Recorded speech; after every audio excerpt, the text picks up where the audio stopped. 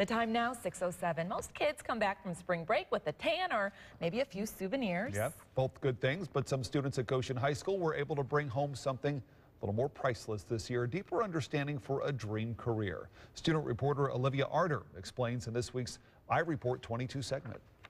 The marine biology trip here at Goshen High School is an annual spring break trip to the Florida Keys, where students are able to study the marine wildlife, conservation, and ecology. Here are Mr. and Mrs. Weaver to explain more. Well, when I think about the marine biology program and all the years that we've been coming down here, I think about the fact that it is much more than an academic endeavor, even though it is that and students receive a science credit for it. It's so much more. It's about living together, working together, getting along with one another. And so it goes far beyond the academics, and I value that part of the experience.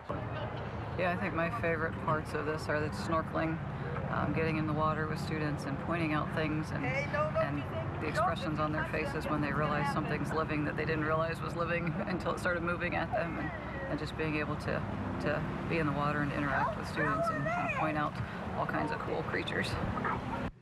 Along with academic studies, students are able to snorkel and learn up close on how marine world impacts our lives. All right, Olivia, thank you. And to see that story again or any of our student-produced segments, head to the Scene on 22 section of our website, WSBT.com, and click the iReport 22 segment.